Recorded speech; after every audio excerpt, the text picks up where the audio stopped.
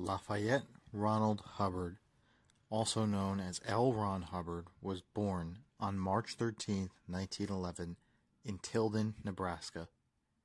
He was known as the ecclesiastical pope of the Church of Scientology, and as many experts now believe, the creator of the prison of belief. Following in the footsteps of his father, L. Ron Hubbard had joined the Navy in the midst of World War II as a Navy officer. However, he had failed miserably in his time there, and was dishonorably discharged before the end of World War II. He was haunted by his time as a young adult in the military, and had claimed to suffer visual impairment, lameness, fatigueness, and had actually been overcome by real psychosis. In October 1947, he had sent a letter to the government asking for help, but his pleas went completely unanswered. On May 9, 1950, Dianetics, the Modern Science of Mental Health, was published. As an answer to the world at large and as a private soliloquy into the author's own personal issues. L. Ron Hubbard had sent copies to the psychiatry community asking for their genuine opinions and summaries of his work. However, most of the psychological community had laughed at him and compared his work to psychological folk art, and shortly after, most of the community had shunned him. This led to a lifelong avengement of psychiatry through Scientology. L. Ron Hubbard had believed in power and reaching an untouchable status within society.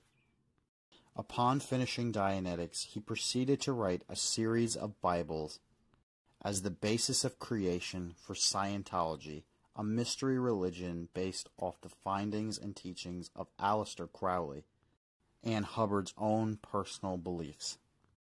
The mystery of the religion was sold as a larger-than-life idea to celebrities and very wealthy businessmen and women all around the globe. His plot had succeeded tremendously. What many came to find out, however, was that as you progressed up the bridge of success within the church, your presence within the religion was more dangerous.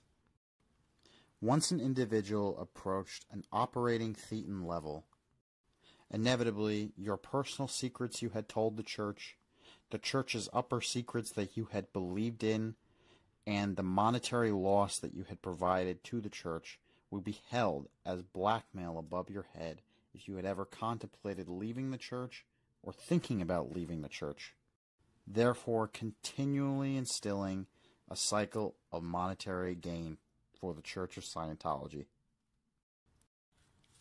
As of today, 2018, the Church of Scientology is still recognized as an IRS-approved church.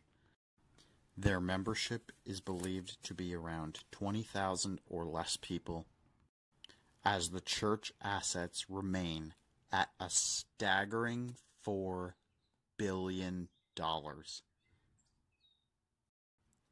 Lafayette